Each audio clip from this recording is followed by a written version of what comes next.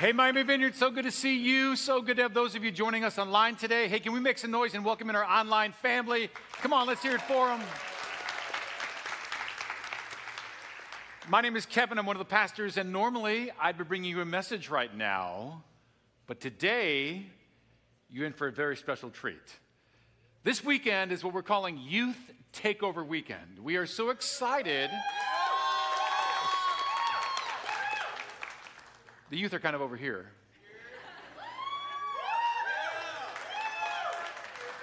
We are so excited what is happening in the lives of our youth here at our church that we want to give them an opportunity to share some of that with you this weekend. So the youth are serving in all kinds of different areas and capacities. In fact, the band you saw on stage today is entirely 100% youth band on stage today. Didn't they do a great job?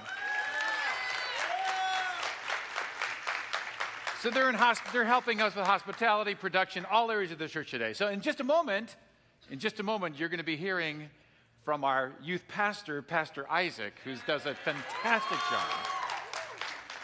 You're going to love Pastor Isaac. You're going to love him. He spoke last night, did a great job. You're going to love him. But before he comes, just a couple things. First, we'd love for you to locate our Miami Vineyard app, because in just a moment, Pastor Isaac is going to drop him. He's going to give you a couple of message notes. You might want to take a few things to fill in. So if you haven't yet downloaded the app, just go to your app store, search Miami Vineyard. You can download the app. It's a free download. Or if you're in the room today, you can scan this QR code that's in the seat pocket in front of you. You can download our app, Miami Vineyard app. On the app is our church on your phone. Everything you need to know about us is on that app. So I'd love for you to download you can click on this weekend, click on message notes, and the message notes will pop right up there. So, Pastor Isaac, you're going to love him. He's fun. He's got a great message today.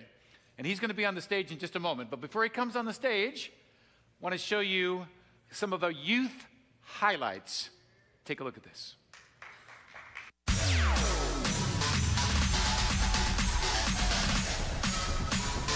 TikTok All-Star.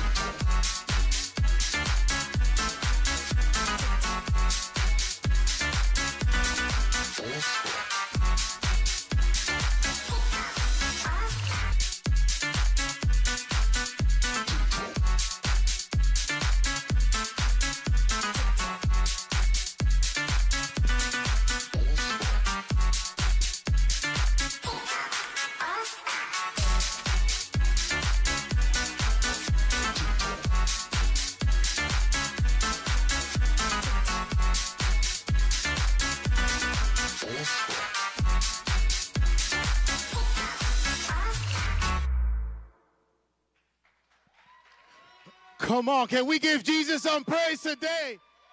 Come on, can we give Jesus some praise? This is Youth Takeover, but Jesus already overcome. Come on, somebody. Can you worship Jesus? He's here in this house. He's here in this room. Amen. Amen, amen, amen. Thank you so much for being here today. Man, it's the honor of my life. I am, like Pastor Kevin mentioned, I am the youth and young adult pastor here at Miami Vineyard. Man, this is a youth takeover, but we got some of our young adult piece here serving as well. Come on, can we hear for the young adults too? My lovely wife is here too. I want to honor my wife. I couldn't be here without her. God has placed her in my life, and you've been just a blessing. You're the biggest blessing I have, my love. I love you, Mama. My parents are here somewhere, so I got to be careful what I say, but praise God. Hey, so I want to get to know you, B-Fam, a little bit more and get to interact. So I'm going to play this cool game with y'all, if y'all allow me to, all right? So I need everybody to pull out your phones, all right? Everyone pull out your phones, all right? All right, this is a way for me to know you better and for you guys to know me a little bit more and my family. So once these guys are ready, they're going to put something on the screen here, and I'll give you guys a few guidelines. Okay, this is Kahoot. So you could scan this right here on the screen. If you have the Miami Vineyard app, guess what? You can go on the Miami Vineyard app. You can click on more, and you'll see where it says message game. If you need any help, can you raise your hand? And we have our volunteers here, our young adults and our students that will help you. If you need any help to get in, that's fine. You can just raise your hand, and we have our volunteers over there. We need someone need help back there. All right, we got someone. Okay, cool. They need help over here. They got it? All right, cool. Awesome. We just want, okay. Oh my God, everyone's popping in already. Look at this. This is beautiful. Awesome. Man, can we give a huge shout out to the youth that we're greeting? We have you right now in the production team, running cameras, running ProPresenter. Man, what a great time to be here. Man, and I'm just so honored for Pastor Kevin and Pastor Debbie, because for their yes, we're here today. Come on, can we honor Pastor Kevin, Pastor Debbie? They said yes to the Lord in 1993. That's the same year I was born. I can't believe I'm almost 30, and Pastor Kevin's still 35. That's a miracle. Only God can do that. Oh, man. All right. Okay, I think we're ready to play. We're ready to play. Those of you that don't have it yet, y'all can still join as we start. All right. Y'all got it? All right, let's go. So this is how we're going to play, all right? We're going to put a couple questions. It's going to be like a poll, and you're going to vote. So 2, 1, here we go. If you're joining us online, you can also play your favorite vacation spots, all right?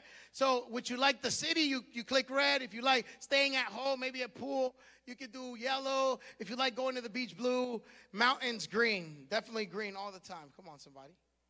All the time, green. All right. Okay, they're coming in. You got 4 seconds. Okay, we got a lot of answers already. Let's see. Ooh, the beach. Come on, Miami people. The second most voted is mountains. Yes, there's no mountains in Florida. Definitely mountains. All right, next. Let's go to the next one. Let's see where we're at. Guys, this is very controversial. Over, under. There's like, I do marriage counseling all the time because of this. So what do you vote? Come on. Okay, they're coming in. You know me, I'm green. It doesn't matter. But my wife is like, no, it needs to go under. You know? Over. Oh, over. Come on. Man, hey, can I tell you a secret? Like, this is the smart service. Just don't tell the other service. All right, and we got one more, but I want you to be very honest with us, because this is something that my wife and we've been conflicting with. Who does my baby boy look the most like? Come on. Be honest with me. Let's settle this today. There's people like, no, he looks like you this weekend, and then next weekend, I think he's starting to look like her. No. Let's settle this today. Okay. I gave you 10 more seconds. You still have 10 more seconds. I know you have to think through it, pray about it. All right, let's see. Here it is. No hard feelings, my more. Yeah! I love this service. So last night people voted her, but now we're tied. So 12:15, we got to untie this. But thank you so much for playing with us. Come on, give it up for yourself. Thank you so much. Thank you those that joined online. It's incredible. And I love, let's vote now for my baby girl. No, we don't need to vote for her. She looks just like daddy too. And guess what? She's my favorite.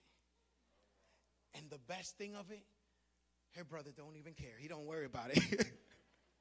No, we love our kids. Like Rachel's 5, Josiah's 6 months, sorry. I wish he was 4. I got to get him into basketball soon. But something about Josiah is that he's teething. And he was like the perfect baby. Like he will eat at 10 o'clock and sleep all the way till 6. But now that he's teething, he gets fevers. He's getting cranky and grumpy. And there's a lot happening because he's like, it hurts. He's biting on me, biting on his sister, biting on everything. And we went to his last appointment. And I was like, doctor, like, what's the matter with this kid? This kid was great. And now he's waking up every 2 hours, and he's in a lot of pain. And this is the explanation that the pediatrician gave us. And is that he's teething, and that pain is the mechanism that the body utilizes for him to start speaking. And that's why now he says, dada, dada. You get it? You get it? He says, dada, na mama. Dada. And not only that, but that's the mechanism for him, because all he does is drink milk. But now that he's teething, he just feels the necessity to bite. That's the mechanism that the body's utilizing for him to start introducing himself to solid food. And now he's going to be able to eat steak, barbecue, chicken, mofongo. Oh, y'all like that? Empanada, croquetas, come on. Sancocho. I mean, that's not solid, but. And that's what we want to talk today. That's what I feel that the Lord wants to share today for you. And the title of this message is Don't Stop Growing. Don't stop growing. And if we're honest, we all have something we need to grow in. We all have areas in our life where we need to grow. Because sometimes haven't you felt like you're stuck in the middle? Like there haven't been progress in your life in the last week or months, or you feel like you're just going in circles, and nothing has changed at all. And that takes us to our first point today. And the first point is you cannot grow yourself if you do not know yourself. You cannot grow yourself if you don't know yourself.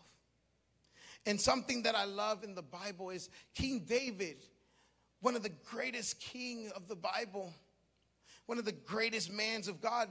God said, God called him a man after his own heart. Like God was in heaven, he would say, like, that's my dog, that's my dude. He's a man close to my heart. He knows my things. There was a moment in his life where he felt stuck, where he felt like nothing was happening. And this is what he says in the book of Psalms. Chapter 139, verse 23-24 says, search me, O God, and know my heart. Test me and know my anxious thoughts. Point out anything in me that offends you, and lead me along the path of everlasting life. We need to be honest with ourselves. But most importantly, we need to open our hearts to God. And I know it's been a rough year. It's been a lot of stuff has happened, and maybe we feel that we're our worst critics. Maybe we understand, hey, I need to grow, but I don't know where. Maybe some need to grow relationally, in relationships. Maybe some of us here today need to grow spiritually. Maybe some here in this room need to grow financially.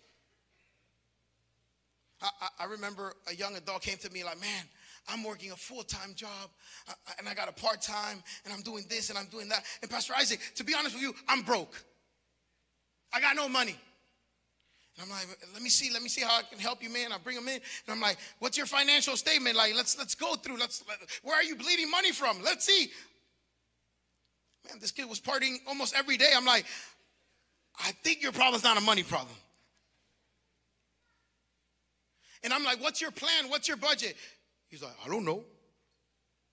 And that's the problem. Many times we can't grow because we don't know what's our next steps, or we don't have a plan to grow in those areas in our life. But if we first don't recognize the problem, if we first don't come and say, God, I need your help. God, my life is a mess. God, I can't do this without you. There's no way we're going to overcome what we're going through. And that's why I believe we need to grow. You know why? Because our lives are the product of our choices. Come on, somebody. Our life is the product of our choices. If we choose poorly, our life will be poor. And I know there's some Hispanic people here that are like, bueno, yo soy así. I'm like that, okay? A mí nadie me cambia. Have you heard that before? No one changed me. I remember last time I said that to my mom. The last time I said it. Any Latina moms in the house? Any Caribbean moms? Woo. Hey, we have prayer right after this message. Please bring your chanclas with you. But guess what? Si a ti nada te cambia, if nothing changes you, your circumstances won't change either. Because that's what grow is all about. You need to know yourself and say, God, I need help in this area. I need to grow in this area. I need your help because I can't do it. I tried it on my own strength, but I messed it up. But you have the power. You have the authority. You have the provision. You have the tools. You have everything I need to overcome and grow in my journey with you. And that takes us to our next point. Growing can be painful, but it's needed. Growing can be painful, but it's needed.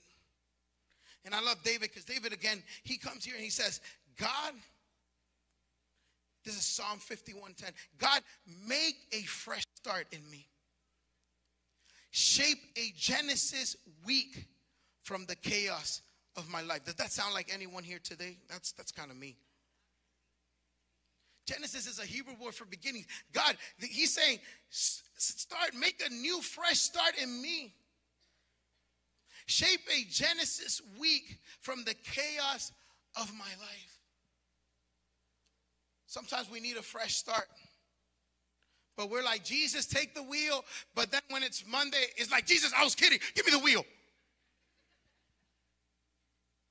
God, start a fresh start.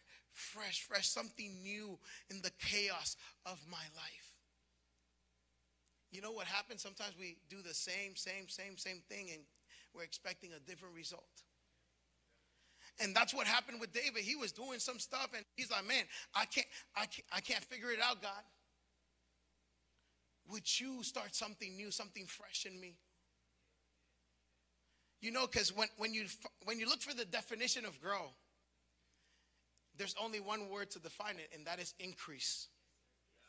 And I'm like, Lord, why increase? And I'm like, I don't understand why increase, because there's so much things that can grow, plants and this.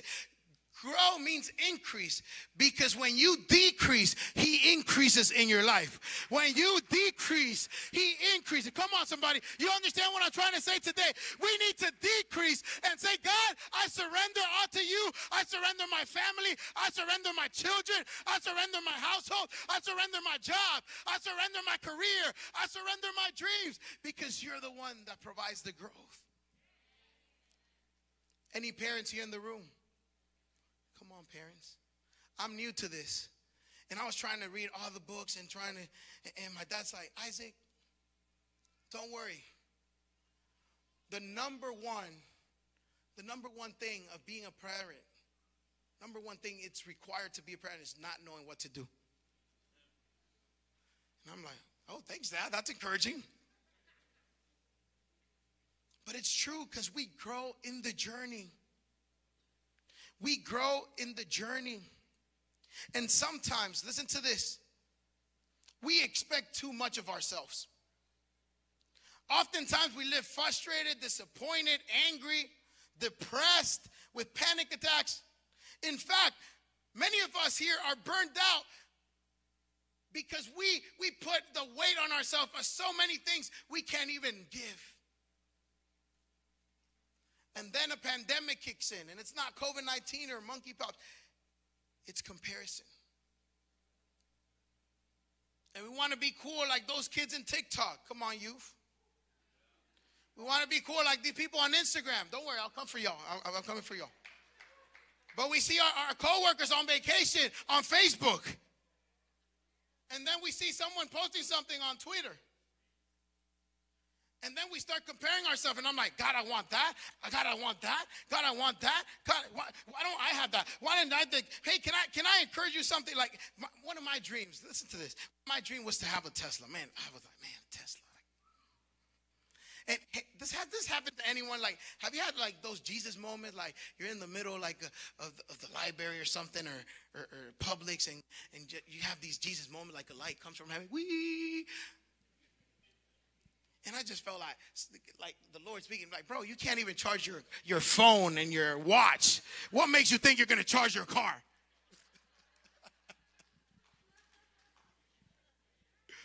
No, and it's true. Sometimes we expect of ourselves more than we can give, more than we have. But can I encourage someone today? God won't always give you what you want. That's the bad news. He won't always give you what you want, but he will always provide what you need. Come on. He will always provide what you need. And we need to grow into that. God, I'm going to be content with what I have, with what I need, because you are enough. I am enough. Come on, can someone say amen? Yeah, come on, that was good. Say it one more time. Amen. Love it. Come on, give it up for yourselves. Woo. And that's what he promised. Even in the book of Philippians chapter 4:18, he says, my God will meet all my needs. Not what I want, all my needs according to his riches in glory. Another version says, you can be sure. Man, you can lock that. God would always provide what we need. But it's hard to trust in God. It's so hard to trust in God, but can I tell you something? It's worth it. It's worth it. It's worth it. My baby girl, Rachel, I love her so much. But she got this like sassiness. I'm praying for her because she's like, whew. This day I was trying to shop for something, a hard drive, and I'm just, you know, when you can't find something somewhere, you're like going to another shop and another shop, especially here in Miami. Sometimes there's something that I want and I see the line, I'm like, nah, I don't want it anymore. So I'm just shopping around, and she always wants something, and I'm very like focused. When I want something, I know where it's at, what aisle. I just go grab it and pay for it. No, my wife, she wants to have like a prayer meeting at Target. She's like, oh, walking around the aisles and all that. Like, what's up? Girl, what's up? You got what you need? No, I'm just looking. Really? We don't have that here, right? Amen. No ladies like that. Just my wife. She's extra. She can take an hour, 2 hours. I'm like, girl, look, like this is what I need. Pum, pum, pum. Let's go. And my baby girl, Rachel, she always finds something. Daddy, look at this. Can I buy this? I'm like, girl, you got like 20 dolls at home. You want one more? What you trying to build? A youth ministry of Barbies?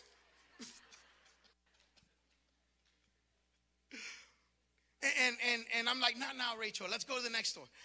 And we go to the next store. And Rachel, Daddy, look, I got this. I'm like, no, not now, Rachel. Next time, next store. And let's go.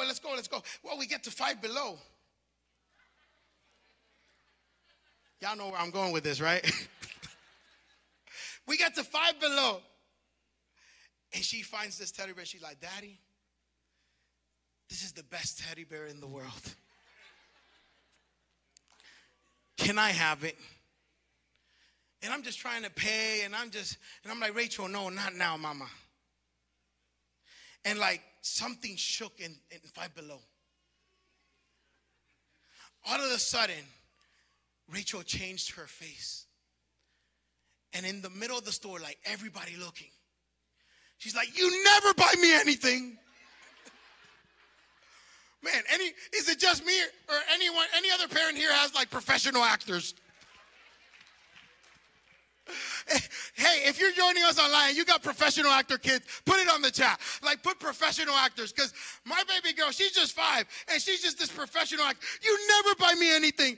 You never have money, which is true, but not all the time, you know. You never have anything. And like everybody's looking at me like, giving me that shame and guilt look. This terrible parent. But guess what? She still didn't get that teddy bear. And guess what? Many times we're the same with God. God, we want this. God, we want this. God, we want this. God, we want this. And God is just saying, are you ready for it? Are you prepared for it? Have you grown out of this to grow into this? Come on, somebody. Do you understand what I'm preaching today? Like, you need to know that we need to grow before God brings the blessing. Come on. And that takes us to our next point. If you stop growing, when you stop growing, you start dying. When you stop growing, you stop dying. You start dying. And it's incredible because many times we understand that growth brings pain. But we're never gonna grow strong muscles if we don't pick up the weights. We're never gonna have faith, a stronger faith, or grow into a stronger faith if we do not face resistance. See, and this is the problem. Many times we think that God is mad at us, that he doesn't want us. And can I share something with you in the book of Jeremiah? And Jeremiah was a cool character. Jeremiah was the weeping pastor, the complaining pastor. He had every single little bit of complaining in his life. He will complain about everything. And when I mean everything, is everything. If the air was too cold in the church, he would be, oh, it's too freezing in the church. If the lady in the bakery looked, no me dio el guayaba y queso bien, she didn't give me the guayaba y queso bien. He would complain about everything. And this is what the Lord told Jeremiah. Jeremiah chapter 29:11 says, for I know the plans that I have for you, declares the Lord. Plan to prosper you and not to harm you. Plans to give you a hope and a future. Come on, somebody. Maybe you walked into this room and you said, man, I'm going through it, Pastor Isaac. I think God wants to kill me. It's not to kill you, baby. It's not to harm you. It's to give you a purpose. It's to give you a future. It's to, come on. Oh my God, am I preaching to somebody? It's to give you hope. He sees your future. What you're going through right now is a momentary, temporary trouble, but it will take you to your future, to your purpose, to your calling, to the exceedingly and abundant that God has for you. Come on, can someone say amen? Yeah, man, this service is routed. Love it. And with this, I'm not saying to ignore your emotions, to, just suck it up. No. But many times we ignore our emotions, and you know what happens? We forget who we are. And we become the person that we never were. And we become a fake version of ourselves. And God cannot bless the fake you. He can only bless the real you. And that's something so important when it comes to growth. And this is what Peter Cazzaro says, one of my favorite authors. He says, ignoring our emotion is turning our back on reality.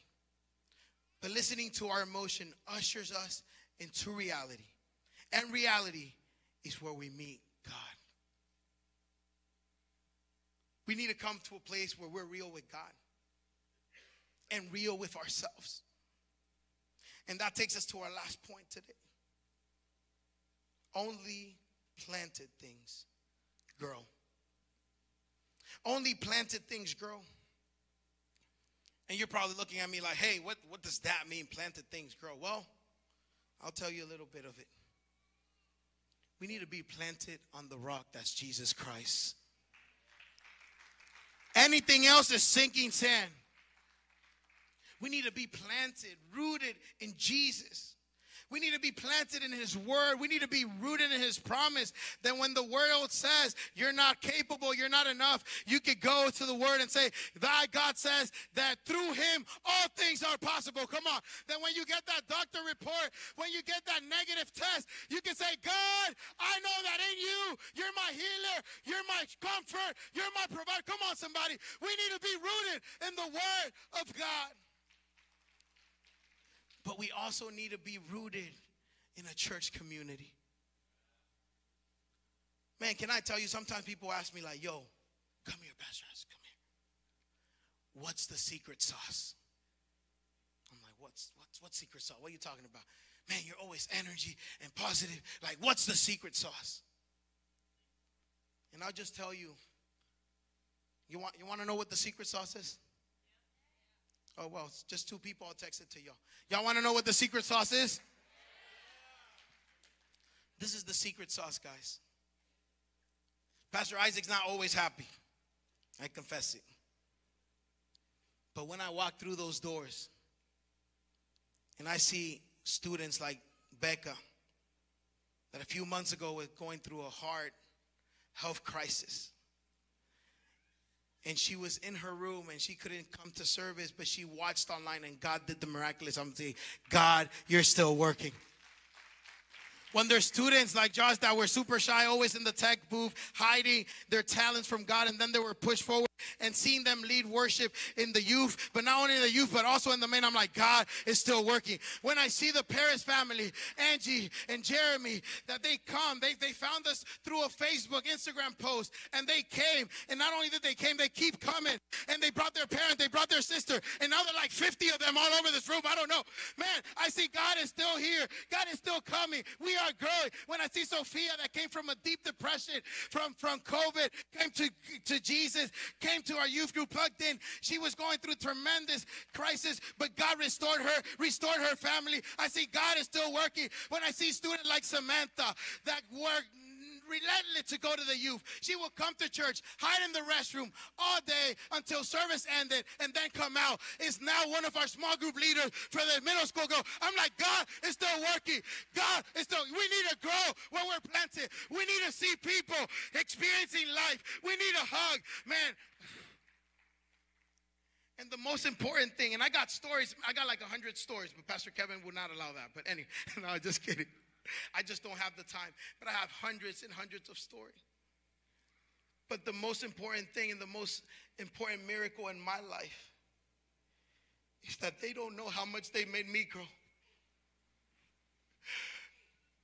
They don't understand how much when I feel down, when I feel like God is far away, when I feel that I'm stuck, that I'm not growing, I come into the youth and I see our youth encouraging, leading the way, and saying, Pastor, we got this. Pastor, you push us. Now we push you. This is why a community like this is so important. Guess what? If your life is a mess, if you don't have it all figured out together, you're in the perfect room. You're in the perfect place. You know why? Because you are in the house of God. And in the house of God, there's miracles. There's hope. There's life. There's a community. Come on, can someone clap your hands and make some noise for Jesus? Jesus, Jesus, we are here. You are our God. You are faithful. You will never abandon us. You will never forsake us. Come on, people. Can we worship God today?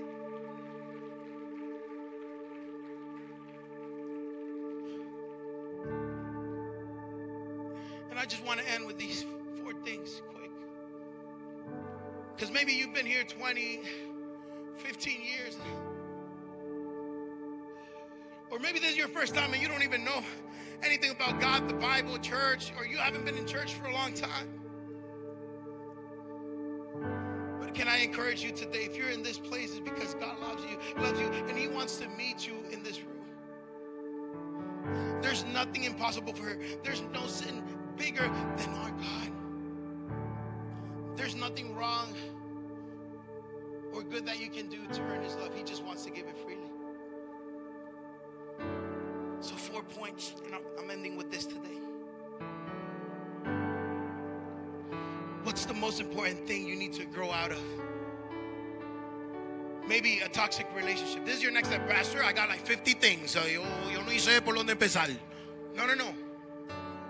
Let's tackle one at a time. Right now, what's the most important thing you need to grow out of? Maybe a toxic relationship. Maybe a bad habit. Maybe something that's hurting your family. Second, what's the most important thing you need to grow into? What's God calling you into, but you're afraid? What's God calling you to grow into, but it's painful, God, I don't know. I don't know what they're going to think about me. Another one is choose people that will help you grow. Come on, you know those friends that are bringing you down. Like, come on, choose people that will help you grow. And finally, and most importantly, growing your relationship with Jesus. And this is not about religion. This is about relationship. Man, and my honest is like the most honest prayers I've had with God have started like this. God, life sucks. No, I'm being real. God, your word says this, but I see something else. And there's where he meets me. When I say, God, I messed up, but I need you. I want to be a better father. I want to be a better husband. I want to be a better pastor. I want to be like you, Jesus. I want to grow.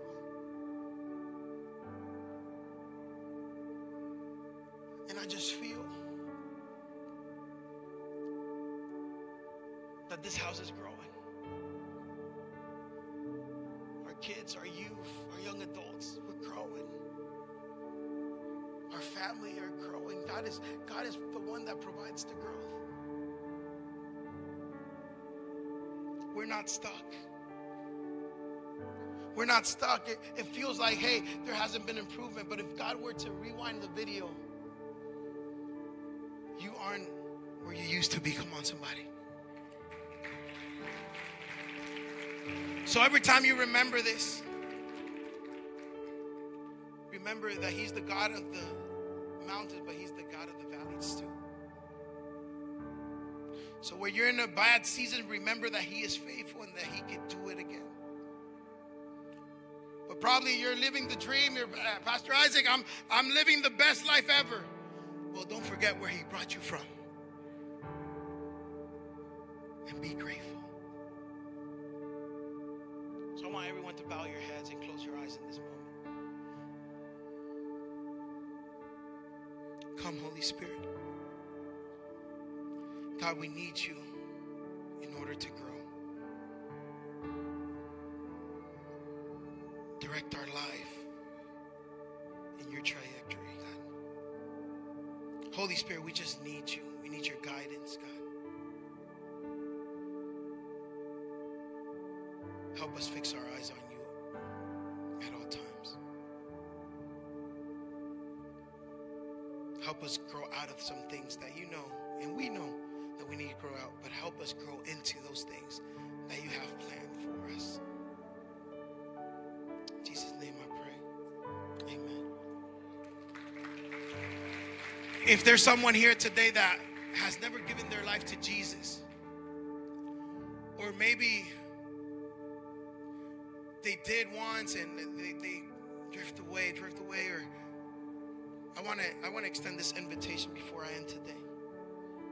So if you're in this room and you're like, wow, I need that fresh start. I need that you're talking about. It's right here and it's available for you. So repeat this prayer with me, would you? Jesus, I invite you into my heart. Change my life. I've tried it all. It's been a mess. But I trust in you. And I receive you as my Lord and Savior. Thank you, Jesus, for dying on the cross for my sins. Thank you for the new life in you. In Jesus' name we pray. Amen. Amen. God bless you guys.